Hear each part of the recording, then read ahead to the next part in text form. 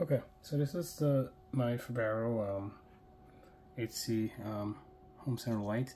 So this is with the battery power right now. It shows I changed my icon so it shows, so we have, okay.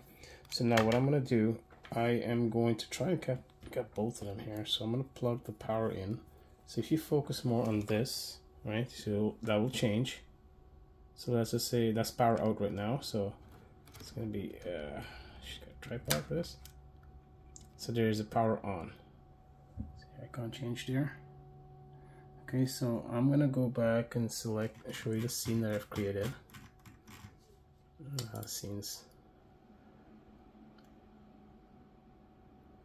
And it is in,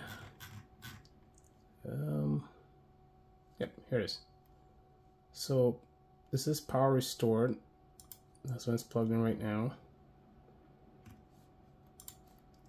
Okay, so I have it sent to 2 smartphones. All right, so I send notification to 2 smartphones, and let's go back. Yeah, this one here. Go back to scenes, and I'm gonna power out. Right now they're turned off because I've already set these up, and there was nowhere to trigger them, and now when power, I set it when it's breached. Okay, and it pushed the notification out to the smartphone. So it's right here. Okay, so now we're going to disconnect again to simulate that the power is out.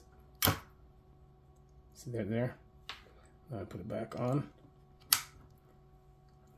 Power restored. Okay. So you're just going to create your scenes. Like I said, I'm using my phone to record this. If I enable them, you will have the pop-up on your phone. Anyway, I hope this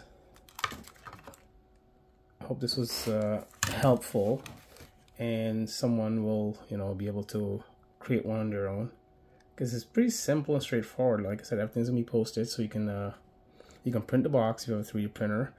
And parts are not that expensive. I had these in my kicking around my area, so I just decided to put it together for someone, because a lot of folks were asking about a box and about a power outage sensor. So anyway, you guys take care. All the best.